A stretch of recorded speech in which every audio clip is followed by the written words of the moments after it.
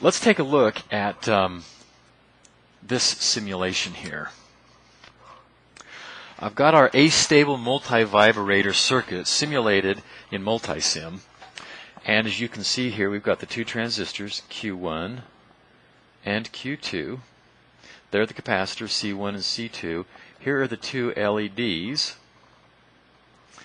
R1 and R2. Now, you'll also notice that the other resistors, R3 and R4, consist of a 10 kilo, actually I've got them in here as 1 kilo ohm. In our actual project, these are going to be 10 kilo ohm resistors. But 1 kilo ohm resistors in series with a variable resistor that C1 will be charging through here when this one's conducting, and C2 will be charging through this similar situation here with a variable resistor and the fixed resistor charging through C2 on down through Q2. The purpose of these two, what have I done here? The purpose of these two fixed resistors is to give us some baseline resistance in here, so that if this resistor were to be turned down completely to zero, it would still have a base, a fundamental resistance here of nominally 1 kilo ohm. And again, in our lab, we're going to use that as a 10 kilo ohm resistor. So there will always be some resistance between the 9-volt source and the base. We don't want to put 10 volts to the base. We possibly burn out the transistors doing so.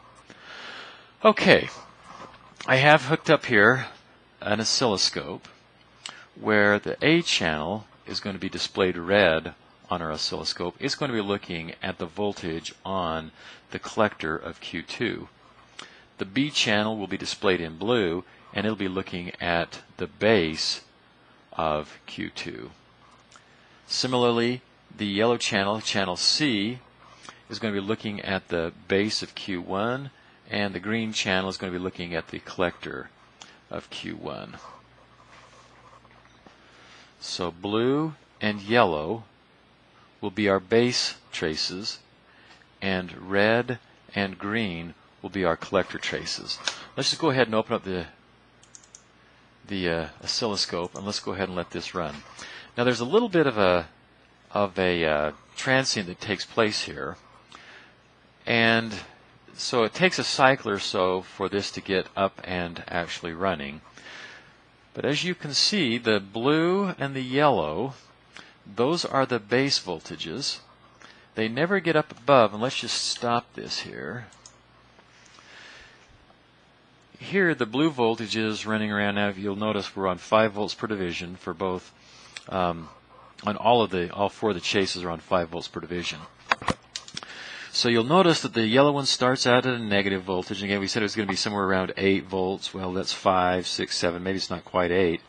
But it starts at some negative voltage and charges up until it gets to a point where the voltage on the base is 0.7 of a volt. It then throws that transistor open. It then, which feeding back through the circuit, through the capacitor, then ties the other, or pulls the other base voltage significantly negatively. Remember again, down to about negative 8.3 volts. And it then charges up until it gets to a point where, let it go again here. Now, the yellow one is going to be charging up. When it gets to the 0.7 of a volt, it's going to force the blue, which is the base of the other transistor, down to a negative. And now the base on the first transistor stays at 0.7 of a volt until this one gets up to where it's at the 0.7, and it then pulls the other one negative and turns the other one on. So the base voltages are going from around negative 8.3 volts on up to a positive 0.7 of a volt. Now let's look at the collector voltages. The blue and the yellow and the blue are the base voltages. The green and the red are the collector voltages. You'll notice that when the base of one gets pulled down, the collector on the other then starts heading on up to the 9, and it gets there pretty quickly and just sits at the 9 volts until the switching takes place. It then gets pulled down to something, and we can't even really read it on here, but the collector then gets pulled down to when the transistor, this is connected to this red terminal, gets when that transistor turns on, the red then is sitting at the saturation voltage of about 0.2 of a volt. So let's let it go through here again. The collector is up here when the transistor is off. It's up here at around 9 volts. When it turns on, the collector voltage drops down to the 0.2 of a volt, the saturation voltage, and stays there until the switching. And then we said it takes a little bit of time for that capacitor to charge, but it charges relatively quickly and gets on up there to the 9 volts. And on it goes. So when the collector is pulled low,